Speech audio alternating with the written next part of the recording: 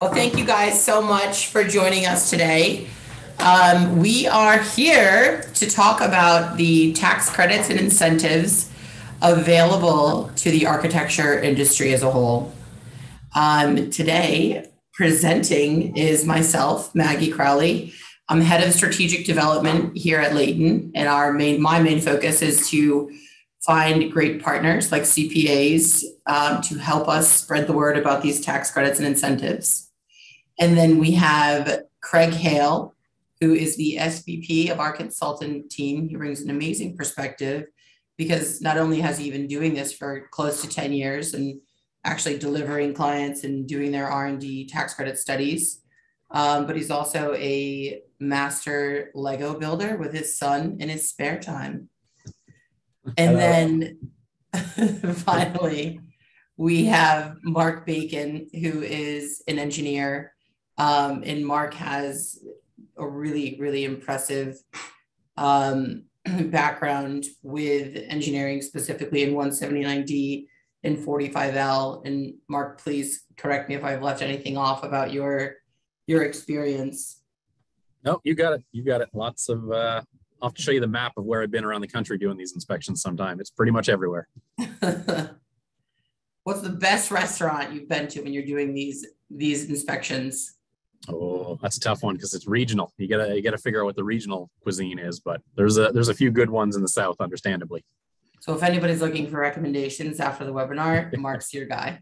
Yeah. No, I'm kidding. Mark is definitely going to be your guy for a lot of other things aside from a restaurant recommendation.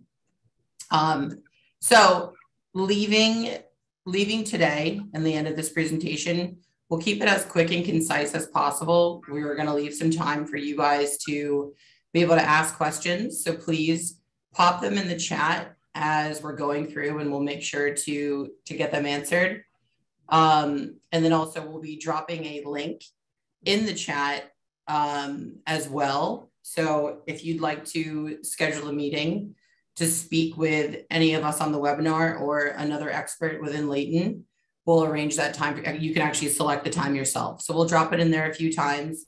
We know sometimes things come up. You might have to leave mid-presentation, but you want to know more, and we'll make that happen for you.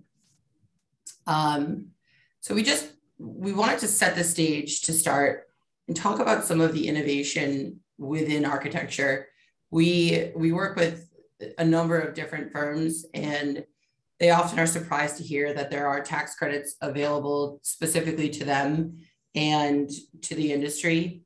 When I first joined Leyton, Craig explained, I was myself wowed by all the innovation that actually goes on within the sector. And Craig put it nicely the other day, which is why we have this slide depicting an older city and a modern day city. And if you look at the growth there, the growth is equivalent to innovation. Right, Craig?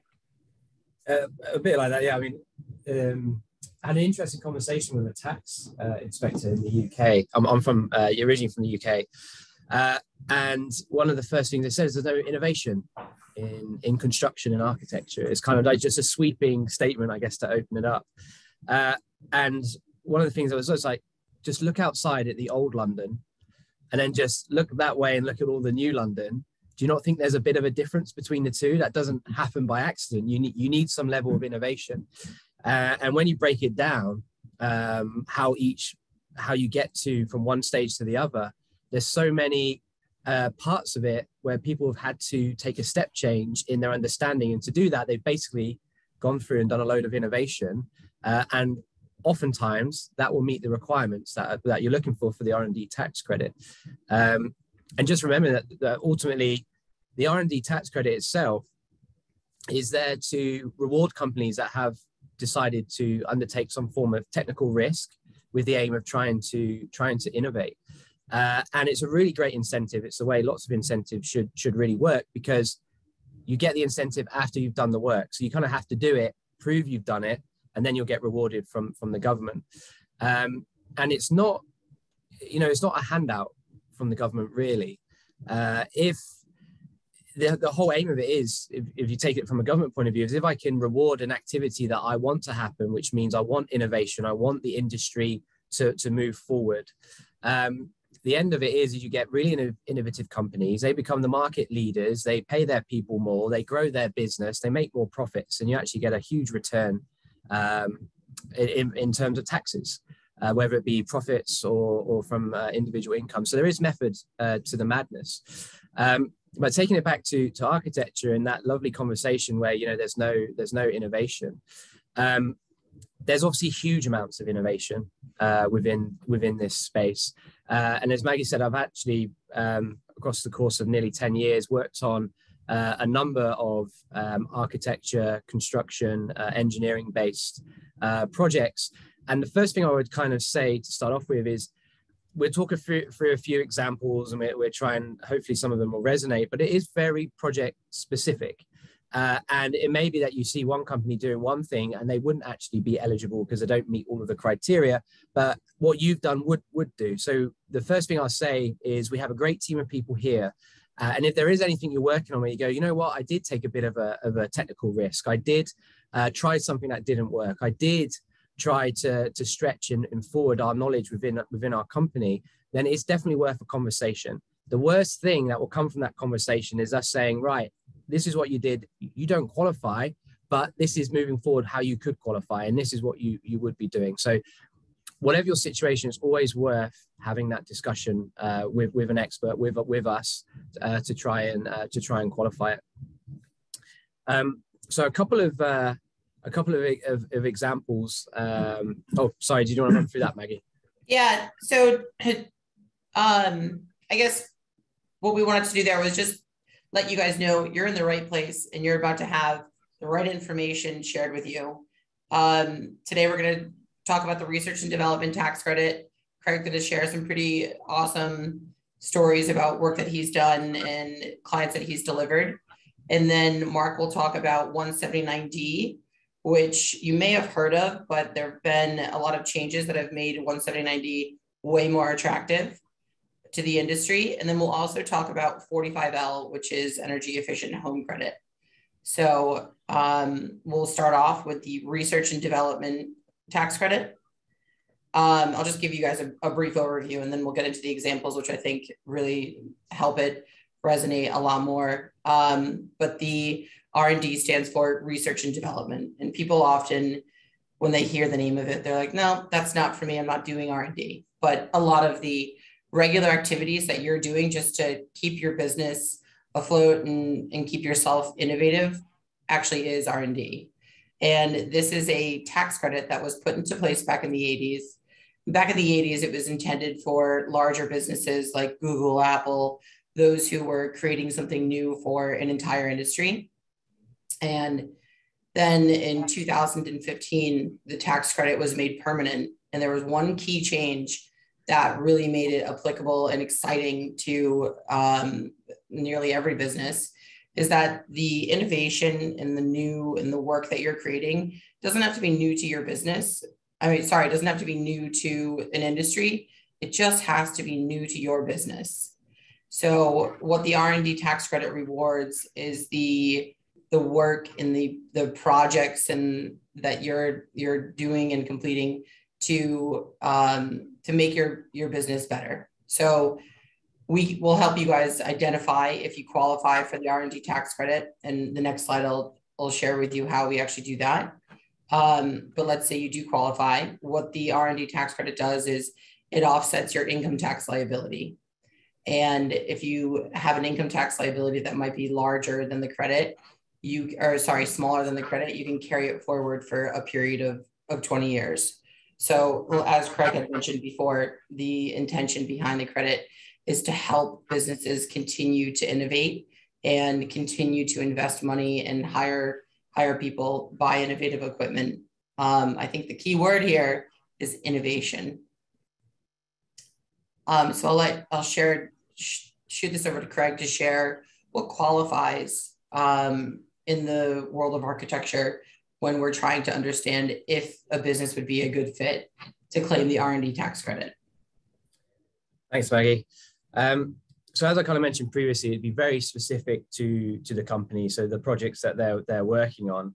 And what it ultimately boils down to is, are you as a business trying to enhance something that you do? So for architecture, it could be the models that you put forward, it could be the schematics, it could be the development of new techniques or new structures or new processes. If you're trying to do that, then the question is, do you know how to reach the next level in what you're trying to do? And the R&D credit is there to reward and capture all the costs involved in basically trying to figure it out. A lot of the clients that I've worked with historically, so apologies if some of this may be a bit dated because I haven't done it for I actually haven't worked on a claim for a few years, but there would be a huge move towards prefabrication. So it was a case of, how can I build buildings incredibly quickly? Ultimately, how can I take a large building and break it down so that I can actually do much more of it somewhere else? And then I can just do the construction element of it is much smaller. It's just literally, take it to the extreme. I just crane in the building and bolt the bits together, and I just keep stacking it up. The genesis of that is usually from the architect. It's usually, I'm aware of this new technology. I'm aware that there's this new thing coming out. How can I apply it to this client who's looking to do this? Now, the client will want ultimately to just go, here's the designs, here's how you're going to do the building. But you need to get from this new technology to the point where it meets the client's brief. And it probably isn't going to be something you can do straight off the bat. And there'll be a number of iterations. What parts of it can we actually prefabricate? Is it the structure? Can we actually prefabricate entire rooms? Could we prefabricate multiple levels? And then it'll become to a case of, I reckon we can prefab loads, but it doesn't fit on the back of a truck. So now what do I need to do? I need to iterate again to go, okay, what bits can I fit on a truck? Then it's a case of, do I need to split this down? Where do I split it down? So you can just see how there's all these iterations in design back and forth. That's ultimately research and development. Now, to qualify that a little bit more, it's for the research and development tax credit, it has to be grounded in the fundamentals of the hard sciences, so physics and biology. So with architecture, it would usually fall under sort of the umbrella of civil engineering for those sorts of projects. We're also starting to see a lot of projects come up on the software space for architecture. So it could be with BIM models. So there was a lot of evolution where clients were trying to move through the BIM levels, and you're trying to fully integrate with everyone within the construction framework, from architect through to a plumber or an electrician. How do all the individual elements fit together? How do we, if I change this sizing now to change the height of the room, how does that impact the cabling that we need in the plumbing that we need? And again, that whole model, not just the model, but the processes around how do we actually make this work, was a huge innovation effort. And in that instance, it wasn't just the architect company that was part of it. There's also other industries that were coming from architects that were also innovating to try and figure out how to embrace this new technology. But it fundamentally always comes back to, how am I trying to improve my processes, my products that I'm trying to offer, and what effort have I expended trying to figure it out? Another example, I know these ones are probably a little bit extreme, was around 3D printing. So I'm going to build up a huge external building envelope, and I don't really want to waste time putting up all the internal non-load bearing walls. So what if I could figure out a way to get some sort of automated system to come in and 3D print the internal walls? And it's a case of, what materials could that be? When can it actually get into the site? Where are we actually going to do it? What application method are we going to use? How does this whole process look? And in that instance, the architect actually got into elements of robotics. How do I control this? How can I get something parked outside the building to come in at a certain time? And if you're building multi-stories, how does it get into the story? Do we store it somewhere? And what's the process we're going to go through to get it to work? All these elements kind of tie together to try and figure out, is it possible?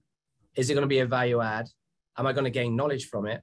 And the great thing is that from doing all these things, when it comes to the next project, you've got all this knowledge that you've built up that you can then apply straight away. And then if you want to push yourself again, you then have to go, can I do it quicker? Can I do it cheaper? You know, can I make it more environmentally friendly? And talking about other interesting projects I've worked on, some of the most interesting and more so in the UK, but it would resonate here, is where you have some historic buildings. And for whatever reason, whether it's listed or it's a nice feature, you want to keep part of that building. So one of the most interesting ones I came across was, it was a 5-story building, and they wanted a hyper-modern construction behind it. And the architect had to figure out, how do I keep the entire facade from the building there while we construct behind it? How do we take down the old building? How do we put up the new building? And how do I keep everything in place? And that was a huge, huge effort. That took many years to try and resolve that. A lot of back and forth, a lot of options were looked at to try and figure it out. And at some point, you know, it comes down to, how are we going to join the two bits together? What kind of bolts are we going to use? What's the stress going through that? And it can get quite in depth. And then it comes through this whole evolution. Well, if you're going to change the thickness of that, that now means that the sizing in that room that I wanted is completely out. So now we need to change all these parts of it. So there's Did they do it, Craig? Sorry? Did they build the 5 stories and keep the facade intact? Yeah, it's right in central London. It's quite an impressive building. Yeah, they did it. Cool. Yeah. So there's a huge spectrum.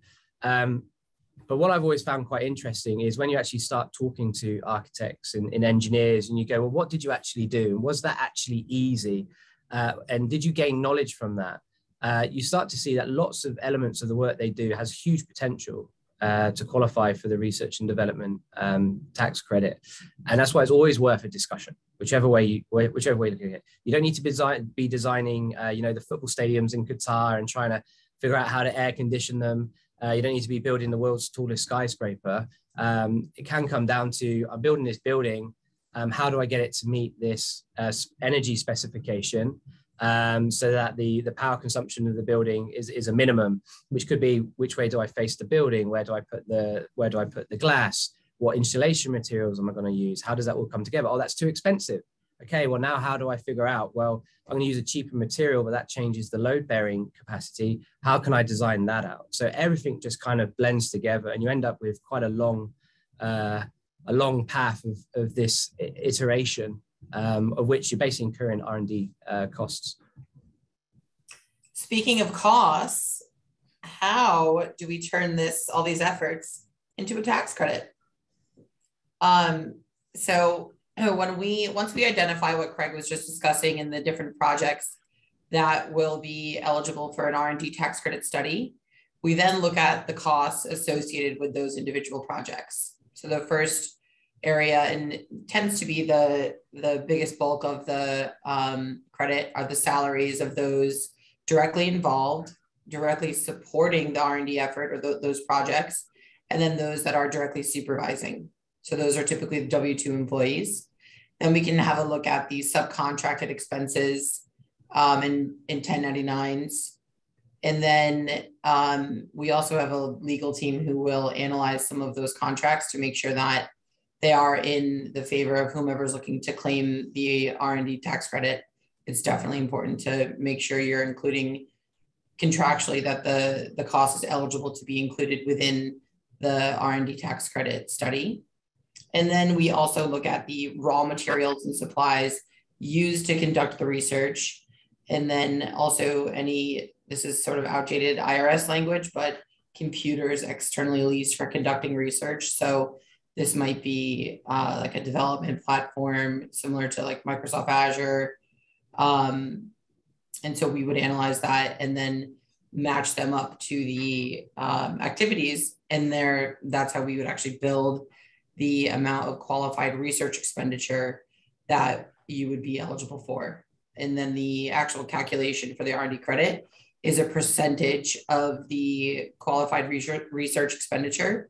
And that's available at both the state level and at the federal level. Each state it varies from state to state.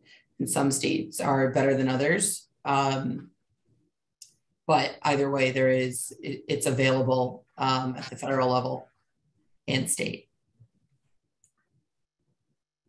So I know we've given you guys some examples, but this is what it actually looks like when you break it down into a case study and look at the numbers.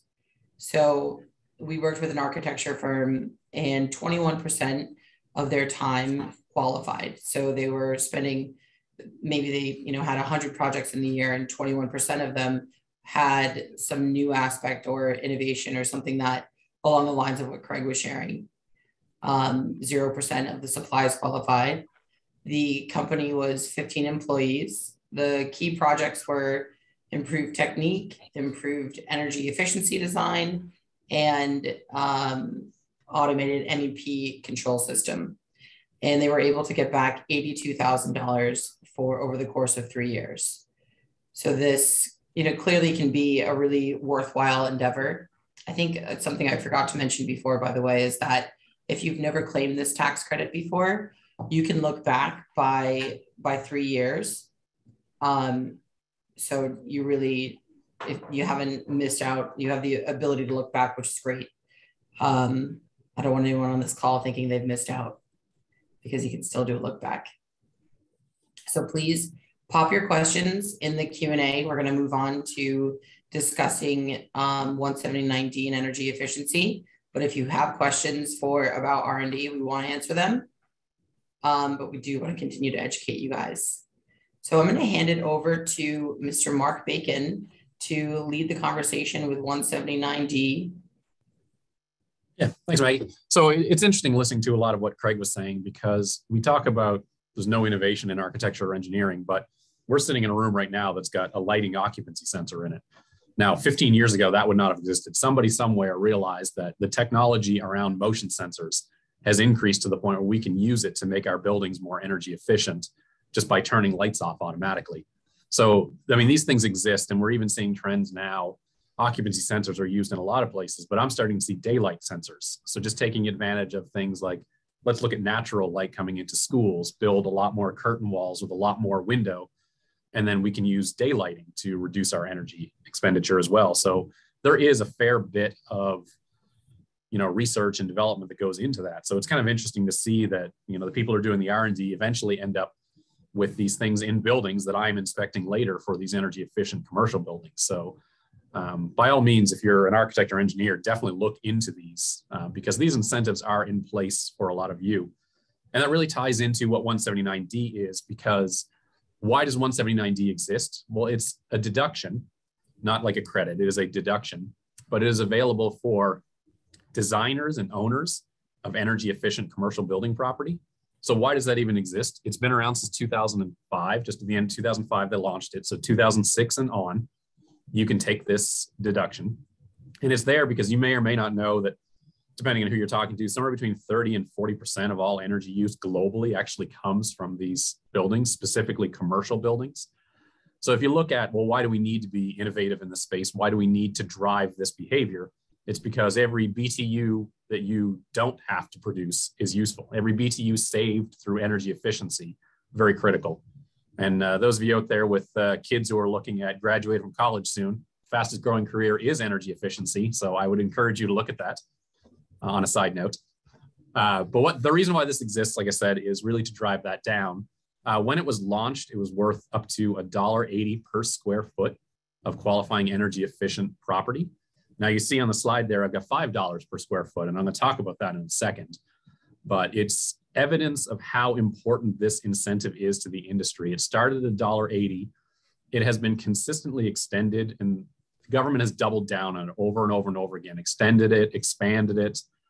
It's because it's important. It's got support pretty much everybody. It's good for energy efficiency. It's good for corporations to be able to reduce their taxable income. So there's a lot of reasons why we want to be doing this.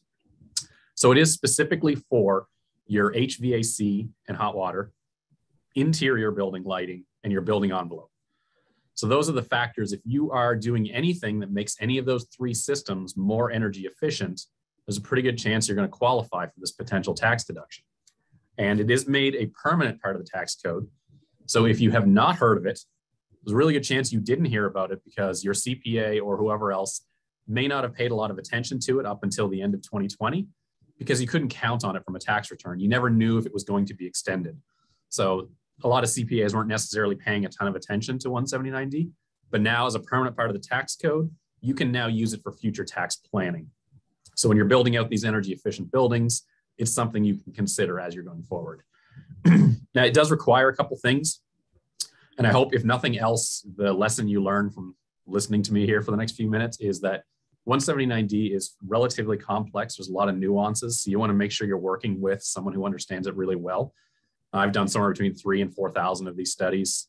Like I was joking around with Maggie, you get a look at where I've been in the country. I've been kind of everywhere doing these. So toss me some questions. You're not likely to throw too many at me that I haven't seen, but I love getting your questions.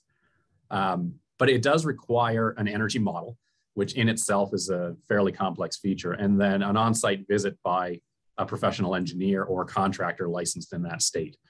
So we're able to do that all across the US. So I would really encourage you to start looking into it and make sure you're working with the right partner on this. So the big thing is, similar to R&D, you can look back 3 years through amended returns, and you can carry forward your 179D deductions. And if you go to the next slide, Maggie, we'll talk about just an example to give you an idea of what this has looked like, some studies we've done in the past. If you're looking at these industrial and office buildings, they're very common. There's a lot of them around. They're not necessarily as energy efficient as they should be. If they're new construction, obviously they're a lot better, but I think the stat out there is like 50% of buildings that are already built will still be here in 2050, something to, I can't remember exactly what it is, but a lot of new construction taking place, but a lot of old buildings have to be renovated as well. So please look at this potential deduction for new builds and then retrofits you're doing as well. But in this case, the building was about 110,000 square feet. The deduction in 2022 was worth $1.88 per square foot. Now, you might be asking me where'd those numbers come from. It's because when 179D was introduced, it was $1.80 per square foot. They inflation adjusted it at the end of 2020. So for 2021, it's worth $1.82. For 2022, it's worth $1.88. And then on the next slide, we'll talk about the big carrot here, which is starting in 2023. It goes from $1.88 to $5 a square foot. So huge difference. Before we shoot to the next slide, do you mind just talking through what the experience is like for an architecture firm, so the client experience from our perspective in like document gathering, and they're having an engineer come in to assist, but is it a huge lift from? No. Okay. Yeah, great question, Maggie. So that's pretty common. What we get is, especially for a lot of you out here as architects and engineers, you already have all the documentation. 179D becomes a little bit more of a big lift if you're looking at an older building that's been renovated and you've done, say, a wing of a school. Then someone like me, an experienced engineer, will go in and I'll look at how the rest of the building works and how that interplays with what you've done. But for new builds, it's particularly simple because a lot of times you have all the documentation. From the documentation you probably already have on your servers, we would work with you to gather that and then build our energy model and then conduct the site visit, basically a visual verification to make sure that everything that's in our energy model is accurate to how the building runs in the real world. So really trying to make it minimal lift on your end, because I've done this a long time and I recognize that a lot of you out there will have your boots on the ground project managers are very, very busy. I don't want to be using any more of their time than I need to. So I'm very careful and sensitive to how your people are working and what your relationship is like with your end client, just to make sure that we're minimizing our asks. But fortunately, having done a lot of these, I can tell you pretty quickly what I'm going to need and what I don't need. And most of it is information you're already going to have.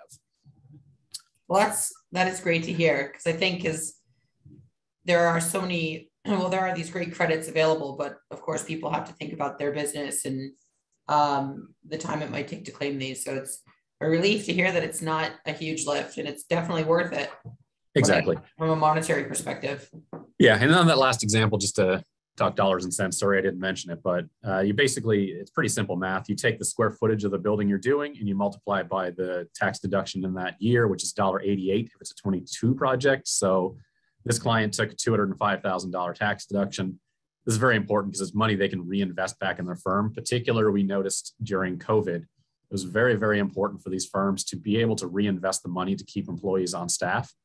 So a really critical item, a deduction available to really help, retain your good people or, invest in any other way that you feel is needed. So I would really, really encourage you to do that, particularly for architecture and engineering firms. We haven't talked about it yet, but there is criteria around you have to be a designer. And I can talk to any of you about that later, what it means to be a designer. But an architect or engineer, you're pretty clearly a designer. You're stamping documents. You did the design. So that is one of the key criteria on 179D. Thanks, Maggie. So getting to the highlight here, and I think if you're here and you're here for 179D, this slide is why you're here talking to me. It's not because of any other factor here other than it has been expanded significantly. So if you look at 179D it was on the right column. It was eligible for commercial building owners. And that was actually the original intent of 179D is you're a commercial building owner. We're going to put a tax deduction in place for you. So an accelerated depreciation so that you will build a more energy efficient building. What happened is not enough commercial building owners took advantage of this. And I think I spend 50% of my time telling people what 179D is and how great it is. So then the government said, well, let's extend it to government buildings. So whoever designs a government building, we will give you a potential tax deduction through an allocation process. So the government entity can allocate a tax deduction to you as a designer. So that helped get a little more traction. And then it just kept expanding over time. They increased the value from $1.88 or $1.80 to $1.88. Then this year, starting January 1st, 2023, they have done a few things. Kind of looking at the eligibility at a high level. It was only commercial building owners and government entities before. Now we've said nonprofits are available. So just think all the churches in America are now available to take a potential tax, or the designers of those, all tribal organizations, all your nonprofit schools and universities. So I think 1/6 of hospitals in America are actually for-profit. All the rest are nonprofits or private entities. So huge. Just think of all these large hospitals you drive by. Whoever designed that could never take this 179D deduction on it before. They can now.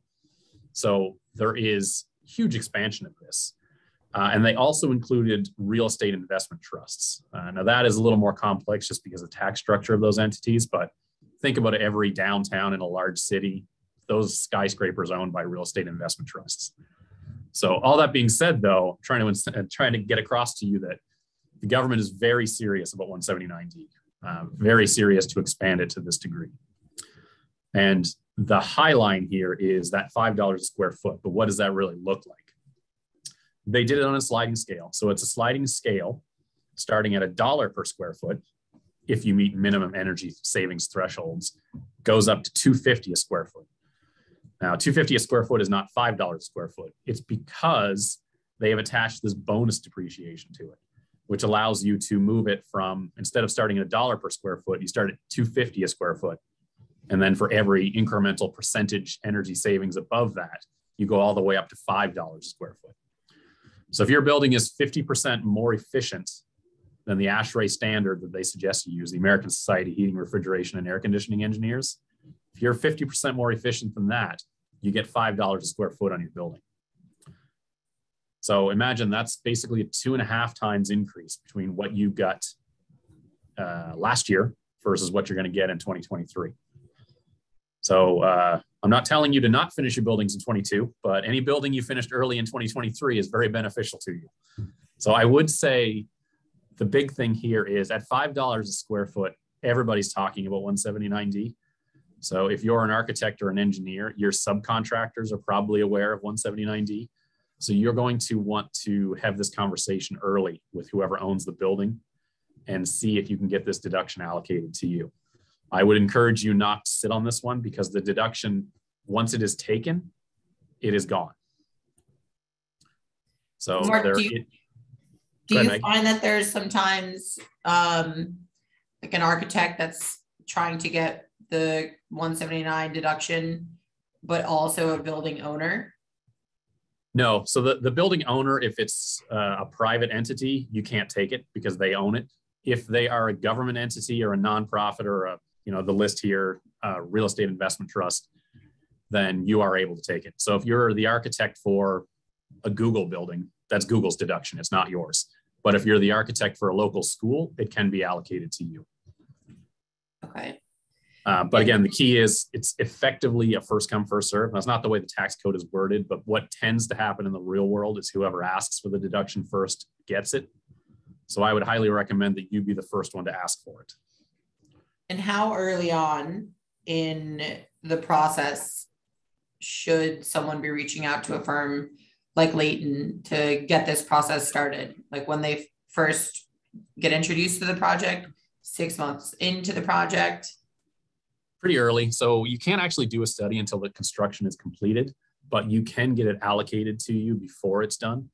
And the reason why I suggest you do that is that you don't have to worry about someone else claiming it.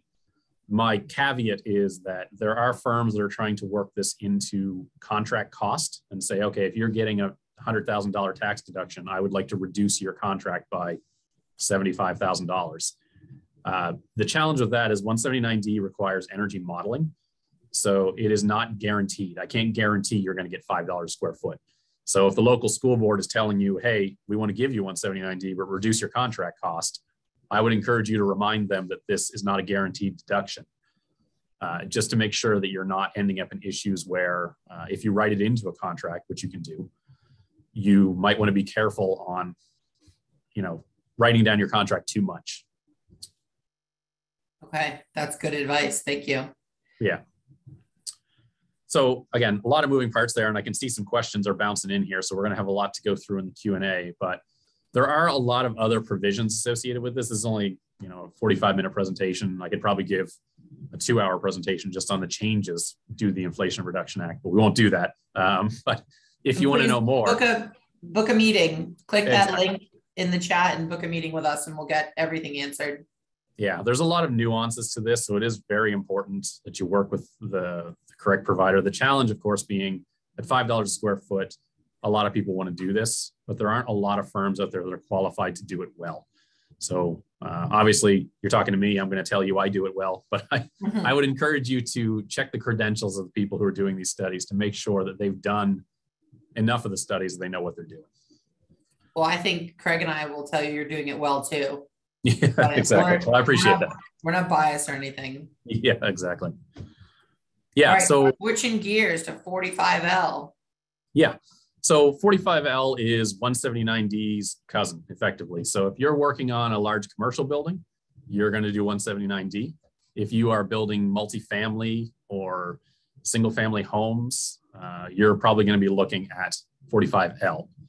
The difference being 179D is a deduction, 45L is a credit. So there's a lot of options out there, especially for multifamily units, because it is done per dwelling. And there's a fair bit of information on the page here. I know based on looking at the attendee list of who we've got, most of you will probably be digging more into 179D. So I won't spend a ton of time on 45L. But if you got follow-up questions, happy to follow up with you later. But at a high level, what 45L is, again, it's for residential buildings. It used to be for 3 floors or fewer. That used to be a pretty clear delineation between 179D and 45L. If you're above 3 stories, you can take 179D. If you're below, you take 45L. They have eliminated that starting in 2023. So you can actually double dip. You can take 179D and 45L if you're a residential building over 3 stories. So any of you who are designing kind of high-rise apartments, definitely look at both. But at a high level, the credit is $2,000 per unit is what it was before 2023, before the Inflation Reduction Act that we've all heard of.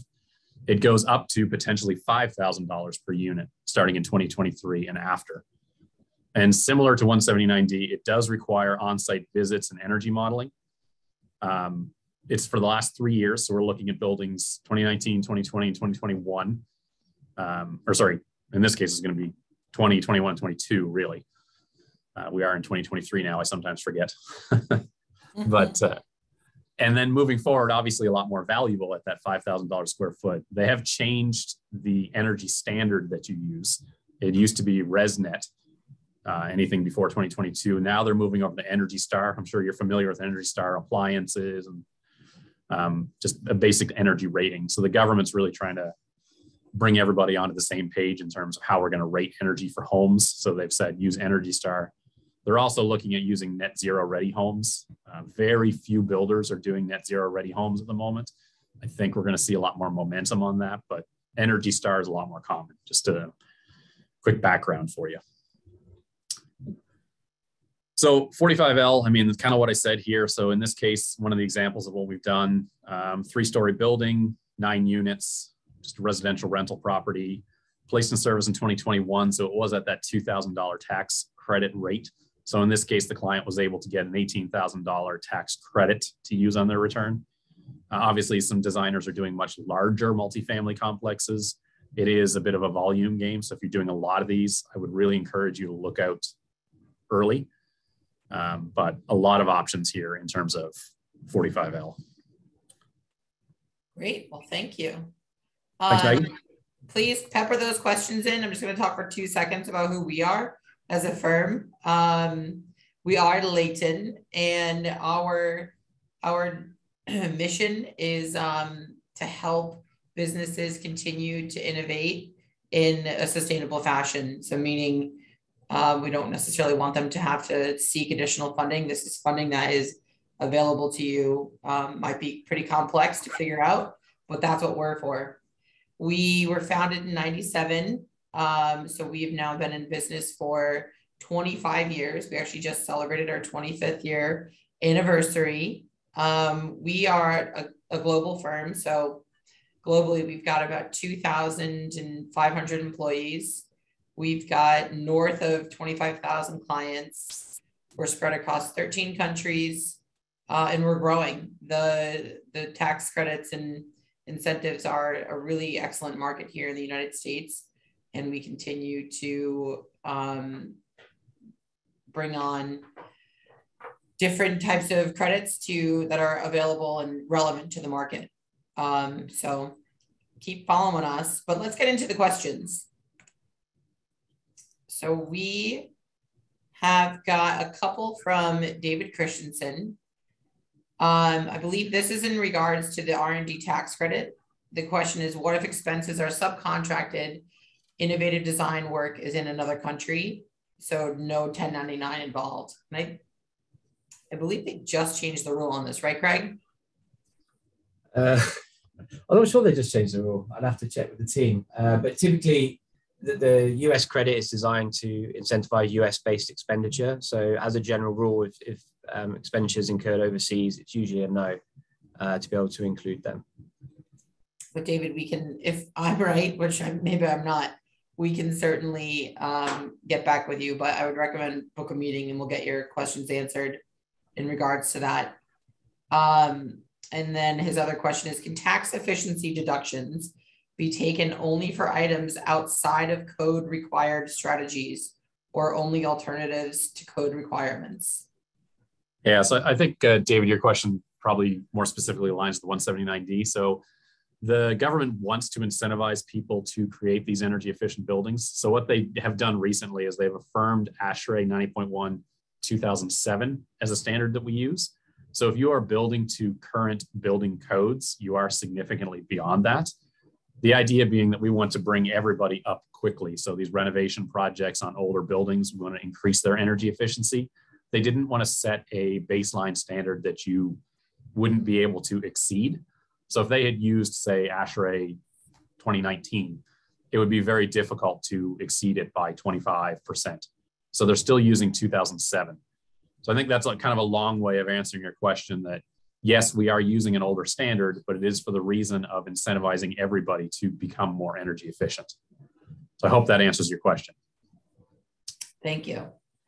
James Roseberry, beautiful name, by the way, I love that last name, has an interesting question about for 179D retrofit. I understand a 179D retrofit has been modified to allow comparison of pre and post renovation EUI.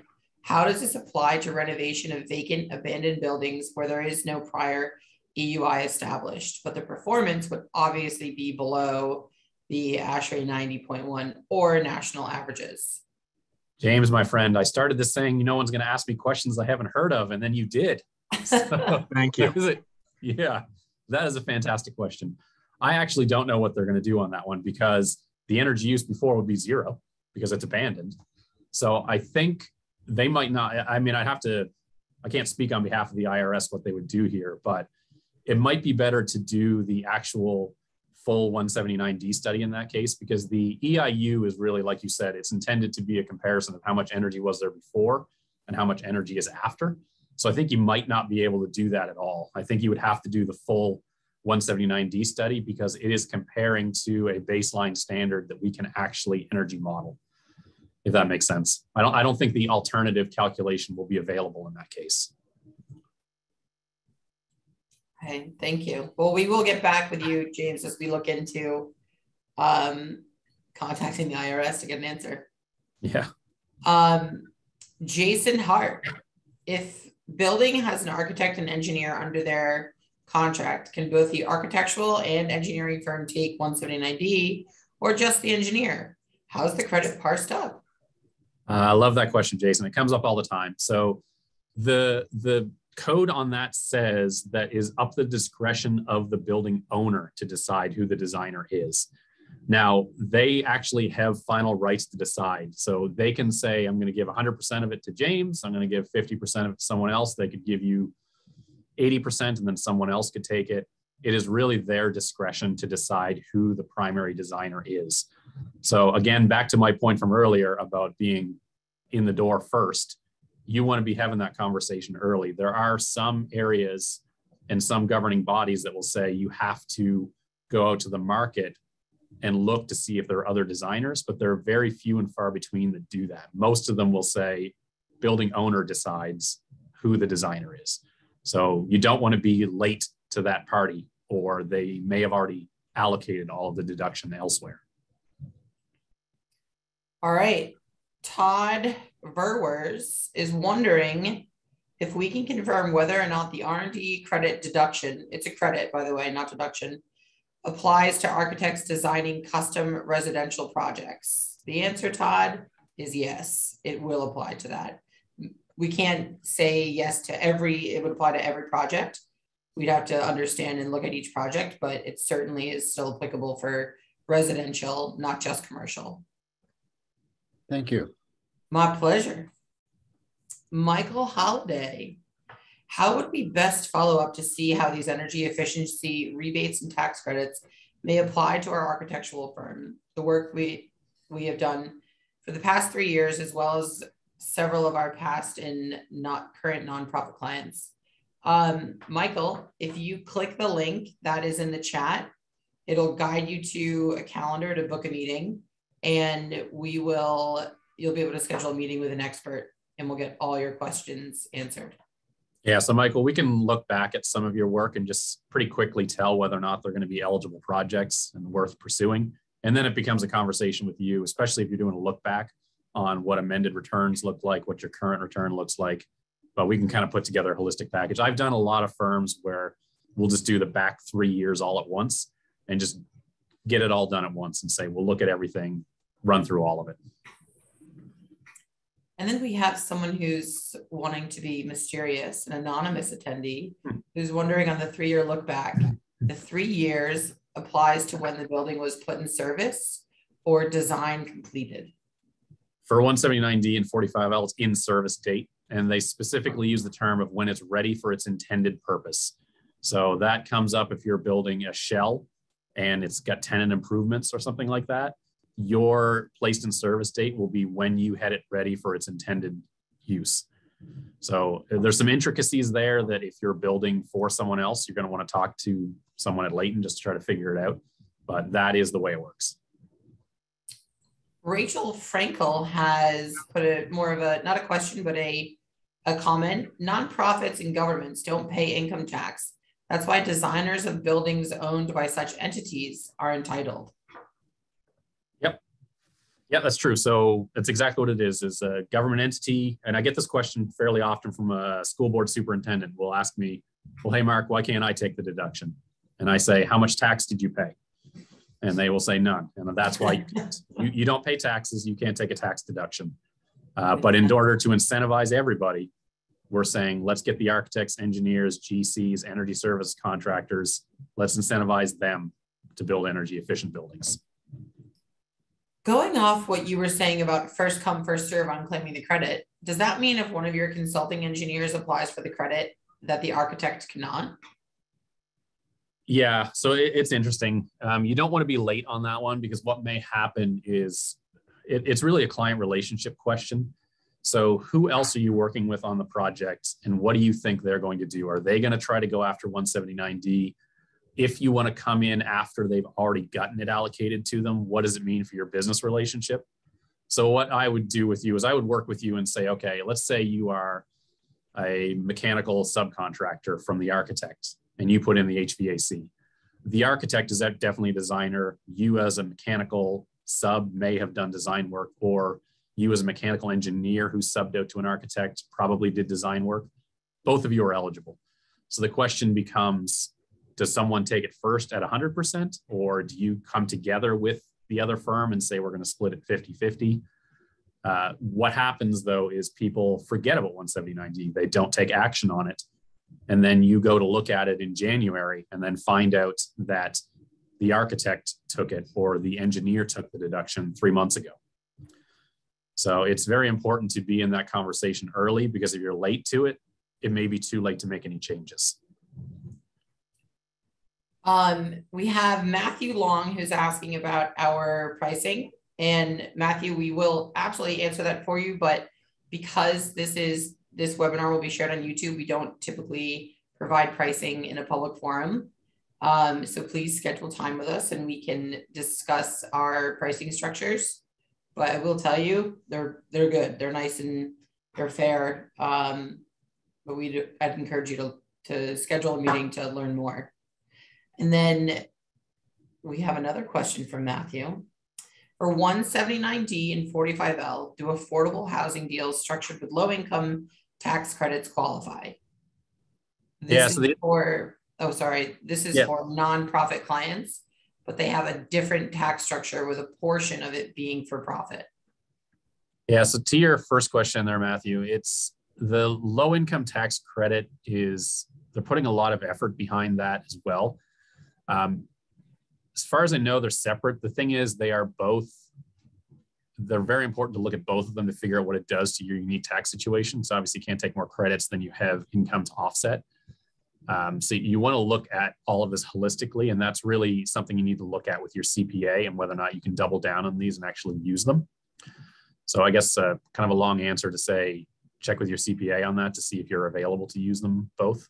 I know the low income tax credits are getting a lot of attention now, and they're kind of the primary focus area for a lot of the Post-Inflation Act regulations. They're focusing in on that, and they're going to move their way through to some of these other incentives.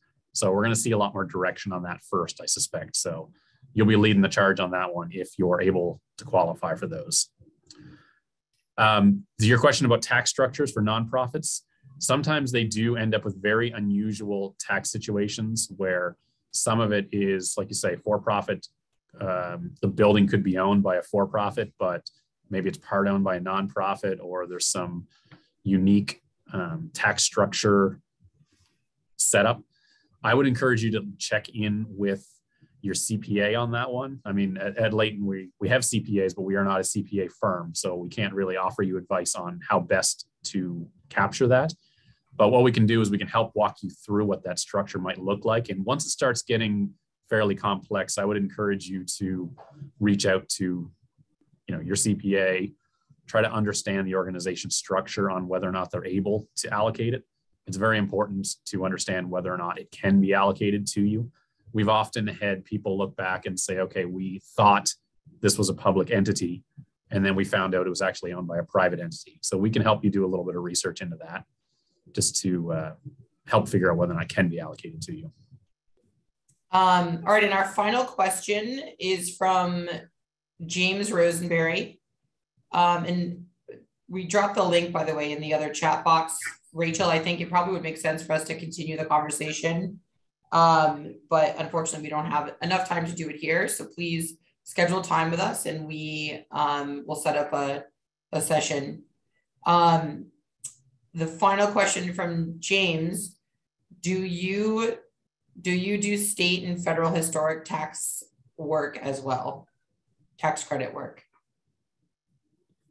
I haven't yet. Yeah, I would love to. It sounds more interesting than inspecting a boring new building, to have a look at some of these historic buildings. But to date, I haven't done anything. No, it is not a service that we currently offer, the historic tax credit. But we can absolutely look into what it might be like and if there's a big enough market for it. All right. Well, I want to give a big thank you to everyone who joined this webinar today. We will post this on YouTube if you want to share it with your colleagues, friends, and please feel free to reach out to us at any time. The email is in the bottom left corner of the screen, and you also have the link available to you to schedule a time with someone, with an expert, with Mark, or anyone else on our tax credit and incentives team. And we look forward to working with you guys. Stay tuned for more webinars that we'll be hosting, and we'll see you soon. Thank you so much, Craig and Mark, for joining us in this webinar today and sharing your expertise. It's much appreciated. Thanks, everyone. Thanks, everyone. Bye. Bye, guys.